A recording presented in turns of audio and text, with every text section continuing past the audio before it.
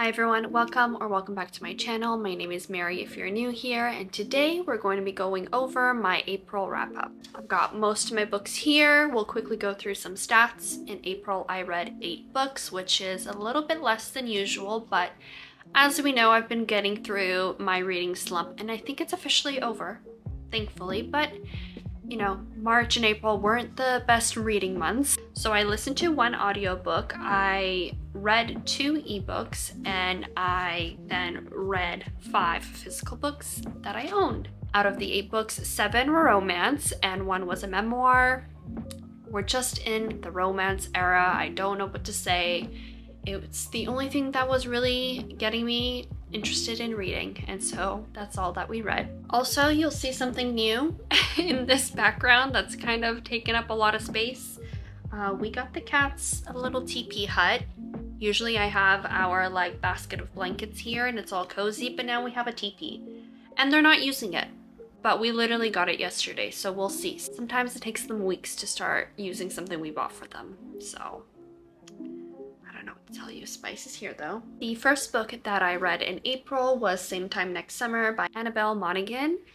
I loved Nora Goes Off Script, so I was very excited to get into this book, and they were so opposite from each other. So Same Time Next Summer is more of like a youthful love, young love meets like second chance romance between Sam and Wyatt, who like were in love as teenagers and then they meet each other again. I believe it's 10 years later or 15 years later. This book really had a great grasp on how it feels to be in love for the first time when you're young and you don't know what to do with all the feelings and emotions and you don't know if it's love or if it's just infatuation. I love those parts of it, but then other parts it just felt so youthful, naive, and not that interesting. So it was very a mixed bag of emotions for me. I did end up giving this 3.5 stars, so I enjoyed it. It's very short and sweet, but I also definitely loved Nora Goes Off Script a lot more. Also, I feel like the ending was quite rushed and you don't get to see them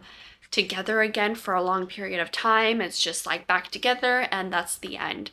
And I do love a good epilogue where you get to see them 2 years down the line or somewhat, where things feel more put together and you get that like happily ever after, but I feel like we didn't get a lot of that in this book. The next book I read was Will They or Won't They by Ava Wilder. So this one and the next few books were in my spin the wheel reading challenge, but this is like right in the beginning of the challenge where I finished this book. So this one is about 2 actresses, Lila and Shane, who meet at a audition for a series that they actually get casted on. They have a romance together, and then the timeline is like from that to then present day, where it's years and years later they have to work together again, but they are kind of like enemies, and so they're kind of battling through that. And you get kind of snippets throughout the book of why they aren't talking anymore, and you don't really know why for a majority of the book, and you kind of figure it out along the way, but I feel like it wasn't such a grand reveal. This book also felt incredibly long. I believe it's all over 400 pages. No, it's actually not. It's not that long at all. It's 368 pages. It felt like it was an almost 500 page book. It just felt really long for so much miscommunication to happen, and even like halfway through the book I was like, I don't really care about what happens with them, honestly. Like, if they get together or not, doesn't really matter to me. It will definitely be a book that I am unhauling. It's not that I don't recommend it. You know, I still gave it 3 stars. There were parts I did enjoy, but it just wasn't my cup of tea. But I know a lot of people loved it, so it could have just been the mood that I was in while reading it. I don't know. A good old middle of the road 3 stars. The next book I read was Wild Love, and again I go into, you know, a full review in my last video, but this is the first book in the new Rose Hill series by Elsie Silver. I'm a Chestnut Springs series stan, love that series to death. It's not that I feel disappointed with this book, but I didn't love it as much as I thought I was going to love it. I still gave it 4.5 stars. I still think it was really, really, really good, but there was just something that was missing, a little spark that was missing. And I have a feeling it is a part of that like cowboy atmosphere that she has in the Chestnut Springs series, where, you know, you're on a ranch, it feels more homey and welcoming. And here your main male character, Ford, is a billionaire who owns like a record company, record label, I guess you could say. But I will definitely continue reading the series as it comes out. I definitely recommend you picking it up. It is brother's best friend romance, a boss and assistant type romance, but like not really, but that is one of the tropes. There is a single dad trope. That's all I'm gonna say about that. I just wish it had something a little bit more to give it that full 5 stars. The next book I read was Just for the Summer, which is Abby Jimenez's new release. And I gave this 4.75, and I'm such a stickler because I usually never give the 0.25, but there's just something, a little something that's stopping me from giving this 5 stars. But I absolutely loved this book and I devoured it in like 2 or 3 days. This book was a lot more emotional than I thought it was gonna be, but I also felt like I got those warnings the couple days that I didn't read it after the release date, because everyone that was reading it was like, this cute cover does not reflect how emotional the book is and how the two characters, Emma and Justin, just go through a bunch of shit together. They have both a lot of family problems that they're working through. And there's also little nuggets of other characters from prior books in the series. I did not know it was connected to Part of Your World and Yours Truly, but it is. So you'll kind of see hints of characters from those books in it. So that was a surprise. But yeah, this was just a really unique concept. And also a really beautiful book where you get like heartbroken and it's heart-wrenching and you're rooting for them so hard. Yet there's also that love and that romance that keeps you going. Like, my heart hurt. I loved them together and I was rooting for them. I was rooting for the side characters too. Some of the side characters were a bit crazy, but I was enjoying all of it through and through. Emma did annoy me a little bit with some of her mommy issues, but it's okay. We got through it in the end and I absolutely loved it. The next book I read was the audiobook of Finding Me by Viola Davis, which is Viola Davis's memoir, and I gave this 5 stars. First of all, I don't really like rating memoirs, but I also hate not rating a book. So usually with memoirs, it's not that I am rating their life story, it's more so of just like the writing, if I found it engaging and all of that. I did not really know much about Viola Davis going into this, but one of my friends read it and said it was so beautifully heartbreaking and that I had to listen to it. So it was on my list for a while and then I just decided to listen to it over the month, and it was beautifully heartbreaking.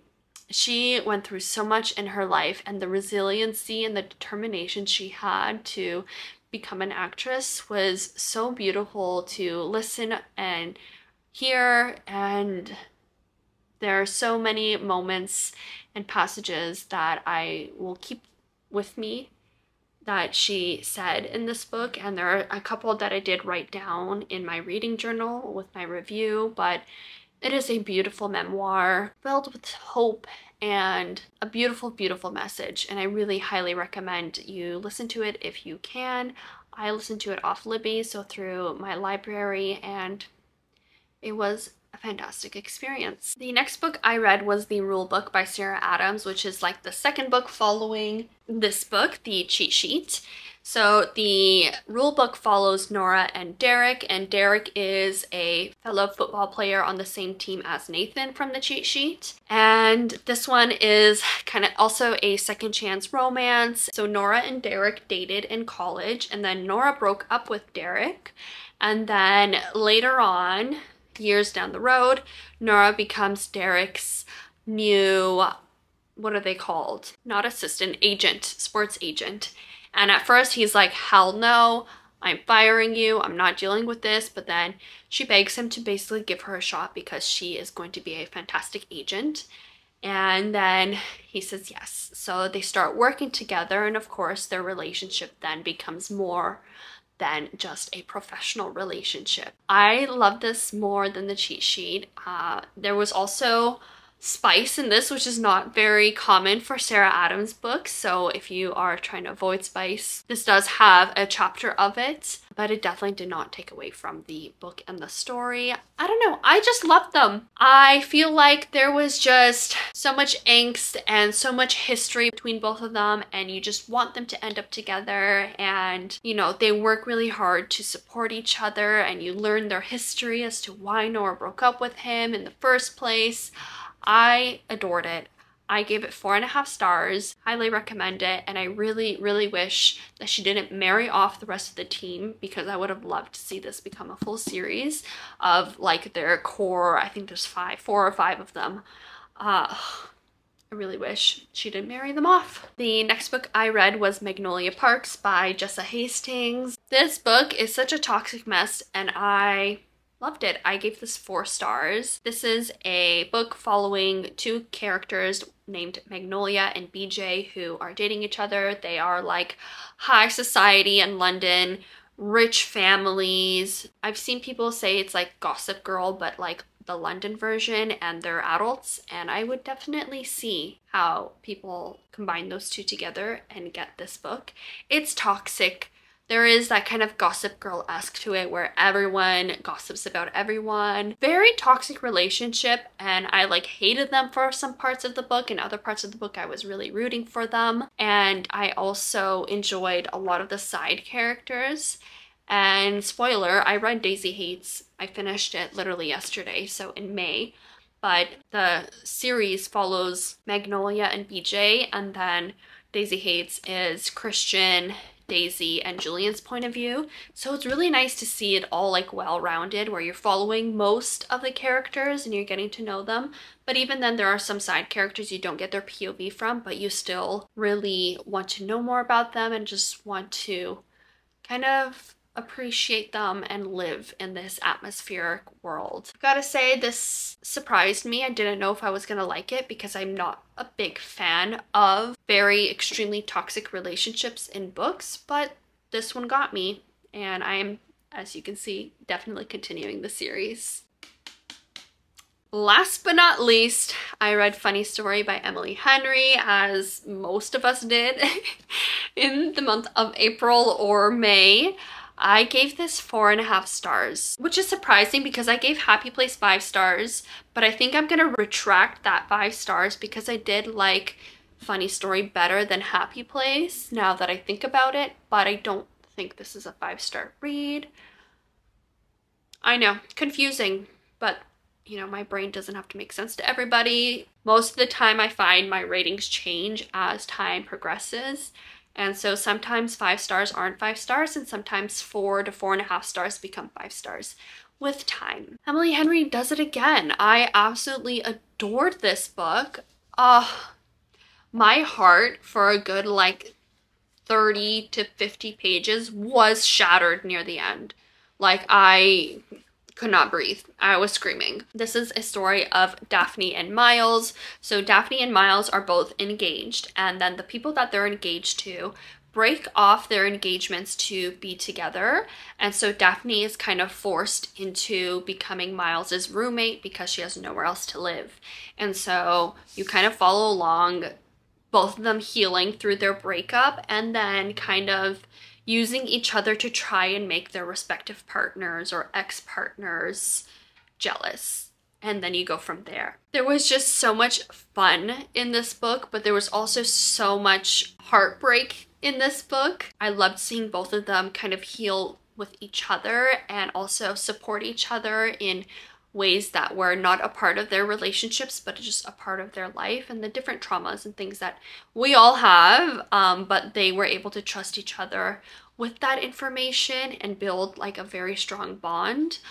I really adored them. I didn't love all the side characters. Some of them I felt were very obnoxious, but I did love Daphne and Miles overall. I think Miles might be my new favorite book boyfriend. I loved this Crocs wearing man. I don't know what to say. And so those were all the books that I read in April. It was a very romance-filled month, but it was overall a pretty good reading month, I have to say so myself. If you've read any of these books this past month, let me know what you thought. I read a lot of new releases. I think I read 4 new releases, which I don't tend to read a lot of new releases when they come out, so that's also pretty surprising. Thank you all for watching. I hope you enjoyed, and I will see you all in my next video. Bye! Lazy Sunday mornings, hiding under covers. I don't mind staying in with you. Play your favorite movie, laying right beside me. I don't mind when it's just us.